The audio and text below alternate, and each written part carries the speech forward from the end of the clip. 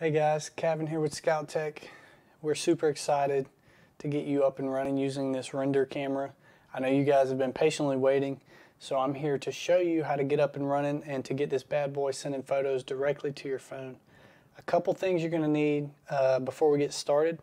Get 8 AA batteries to power up the camera, get your SIM card, and create yourself a Scoutek account. Either go to our website scoutek.com or download the app and create an account. So once you have those things ready, we're going to go ahead and get started. So here's the camera. As you can see, there's a latch on both sides. Go ahead and take this latch off. Open this up and you'll see the button here in the corner. Push this button down to eject the battery tray. Fill this up with 8 AA's. Now we highly recommend using lithium-ion batteries for when you're setting the camera out. However, I'm just using some alkalines just to demonstrate what we're doing today. So put your batteries in. And I apologize for this camera over my shoulder. It's not the best quality, so it may be a little fuzzy. On the left-hand side, you've got your SD card slot, and there's going to be a little icon with an arrow showing you how you should insert it. But you should put the beveled edge in the top right corner and insert that in first, so the flat edge will be in the back. When you push it in, you'll hear that little click noise. That's how you know it's in. The SIM card should be in there when it's shipped to you. If for whatever reason the SIM card is not inserted, it's going to be rotated 180 degrees from the way the SD card is inserted. So this would be inserted in with the flat edge first and the beveled edge on the bottom right hand corner. So once you have your cards in there correctly and you have your batteries in there, go ahead and flip the camera to setup. Okay, so once your camera turns on and you see the screen on, go ahead and hit your menu button. And the first option selected here is going to be wireless network. Hit enter and you'll see the two options are off or on. If wireless network is turned off, this camera would just act as a standalone non-wireless camera like the Lift 2, for example. So select the on choice and hit enter, and then go down to camera info and hit enter. And this is going to be all of your camera info that you'll need to register your camera.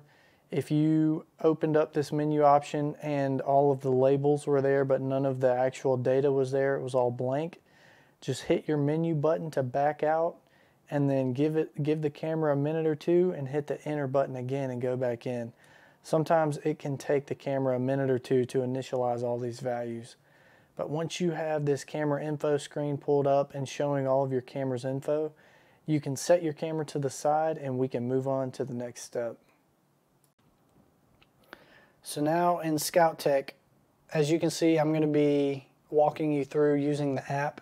If you're using the website, no big deal. You're going to follow the exact same steps. So we're going to go ahead and sign in here.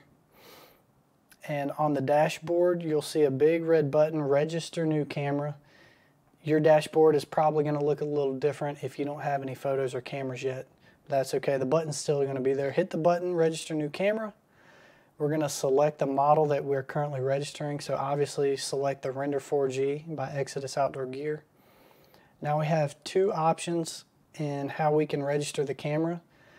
To register, we have to insert all of these values on the camera information screen into Scoutek, and automatic registration will use your device, either your phone or tablet's camera, to automatically read these values and plug them in. So I'm going to select automatic, and as you can see everything that my phone screen is seeing. Okay, so now what you want to do is hold your device's camera roughly 6 inches or so, give or take, above the render's LCD screen. And you'll see your device will automatically read these values off the camera info screen and plug them into the correct fields over here on the registration screen. Once all of your camera info has been input here, just give your camera a name, and the name's just going to help distinguish it apart from other cameras, and you can change it later. If your automatic registration did not work, just go back and select manual registration, and it'll jump you right to here, and you can just manually input all the values. But once this screen is filled out, we can click register camera, and now we have successfully registered the camera, and it has automatically taken us to the My Account page where we can select our data plan and activate it. But before we move on, if you have multiple cameras that you want to activate, go ahead and register them first. So follow the steps that we just took, register all of them, and you'll see them all listed here in this inactive cameras panel. Once you have done that and you've registered all the cameras that you plan on activating, you want to select a share plan. And remember, these data plans are going to be shared between all of your cameras. So the more cameras you have, or the more active you think they're going to be, the bigger the data plan we suggest that you choose. Once you have selected your data plan, just click the activate button next to the cameras that you would like to activate, and you'll notice the checkout button pops up once you click the activate button. Click checkout, and now you'll see we have our share plan here, and we can just walk through the checkout process. So I'm going to go ahead and check out. You can review the order and all the information. This screen, oh sorry, not this screen. So once we've reviewed the order, everything looks right, we'll go to payment. Now this screen will look a little different for you guys because you will need to enter a payment method, so credit card or PayPal. And once you've done that, then you can come down here and check this box, I agree to the terms and conditions, and we'll click pay. Once your payment processes, you'll be automatically taken to the My Account page again, and Scoutek will begin to tell Verizon to activate your cameras. Typically the activation process takes around 5 to 15 minutes, give or take. And on this screen you will see your cameras listed in the active cameras panel, and the status here on the right hand side will say activating. Once your cameras are activated, this screen will automatically refresh. The status here on the right hand side will get switched to active. We will also send you an email and a notification letting you know your cameras are now active. In the rare occurrence that your activation fails, you'll see the status here on the right hand side say failed.